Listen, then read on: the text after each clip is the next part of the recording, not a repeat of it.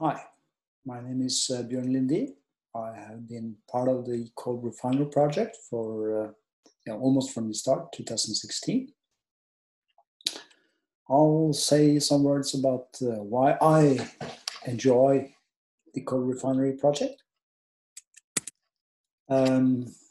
So I found a CodeRefinery workshop enjoyable, challenging, but not least a great learning. It's a great learning opportunity. So I'll say a few words about each of these. It's enjoyable because during a workshop you get to meet a lot of different people. People with very diverse background in all sort of fields. But you're all part of academia, so you share a lot of values.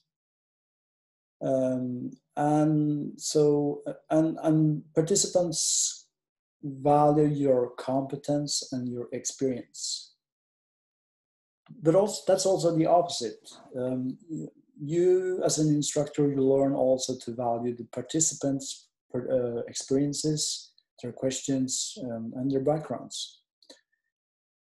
So as this mutual respect starts to manifest itself, a lesson becomes a joyful meeting. Yes, so it's very enjoyable, but it's also challenging. It is challenging because it's not your material. By that I mean it's not your material because it's not your words, it's not your phrases, it's not internalized by you. So to internalize it, it will require something of you. And some of the material will feel hard to relate to. But my best advice is then to just use the text as it is and read it and move on. There is a lot of material.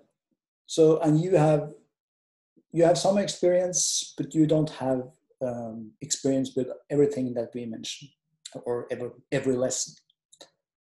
So if you need to teach a lesson where you feel you are thin ice, lean on the participants. There's a huge experience. There's huge experiences among your participants. So make them share their experience in this, where you are on thin ice.